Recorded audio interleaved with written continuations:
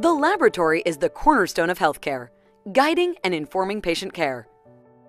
This Medical Laboratory Professionals Week, we'd like to thank the men and women in the laboratory for their continued dedication to putting patients first. And we honor their commitment to helping patients one test at a time. Thankful for their unwavering commitment to patients and patient health today, tomorrow, and into the future.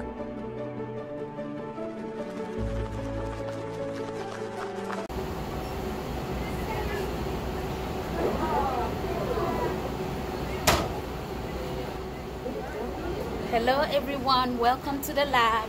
My name is Patience. I am a medical laboratory scientist and we are celebrating Lab Week. Happy Lab Week to you. Happy Lab Week to all the scientists in the world. We appreciate you for all that you do.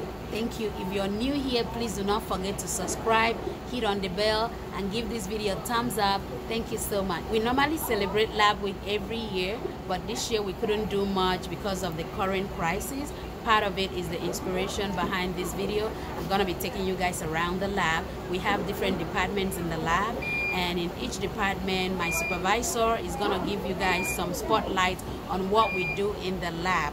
If you are undecisive about a career path, I highly recommend this field because it's highly rewarding, it's marketable, you can get a job anywhere in the world. Medical laboratory science field is not well known. Most of you probably have not heard about it.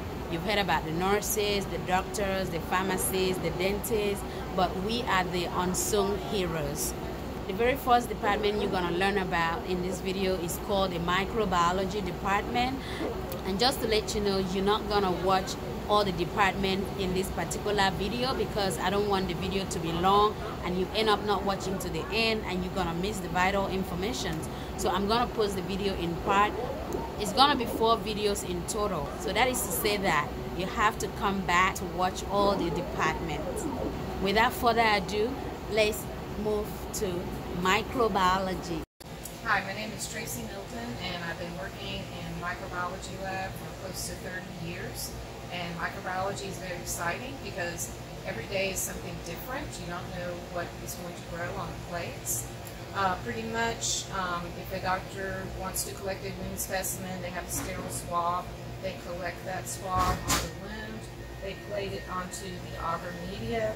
We incubate the agar into the incubator overnight. And then the next day, we look at the plates and see what's growing. So in a common wound scenario, you may have someone who's growing a heavy growth of Staph aureus. We would identify the organism from the agar plate, and then we would set up a sensitivity. We used to use a machine called Microscan, and we would do that, and it would let the doctor know what sensitivity to the antibiotics that they would use for the patient. A urine culture. We use a special loop to quantitate urine culture, and if they have a urinary tract infection, the most common organism for that is E. coli. And here is an example of a panel that we use for Microscan. We would make a dilution of that pure organism, and we would inoculate each one of these wells, and the next day in the machine, the Microscan, it actually does biochemicals and gives a reaction that the machine can read. It also has different dilution wells of different antibiotics. So that would give the doctor whether or not the patient would be susceptible or resistant to certain antibiotics, and you could let them know what to treat for. The future, and also one important thing we have is a blood culture instrument where if someone is septic, we incubate the blood culture bottles in our Versatric instrument, and that machine monitors that bottle 24 hours a day. We hold them for 5 days. If something comes up positive, we pull the bottle, and then we do what we call a gram stain, and we can tell the doctor what Staph aureus is gram-positive cocci clusters. E. coli would be gram-negative rods. Of course, there's other organisms.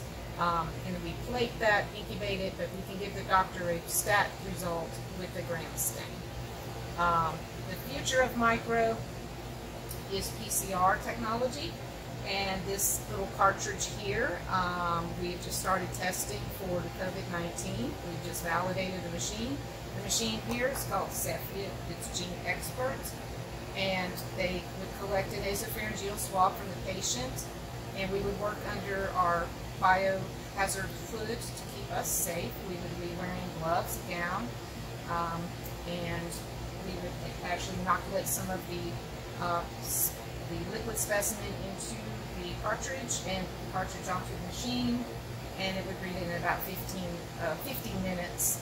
And this PCR technology, all of that is happening inside this cartridge, and they can do multiple tests with that. They can use Clostridium difficile, C. diff, strep.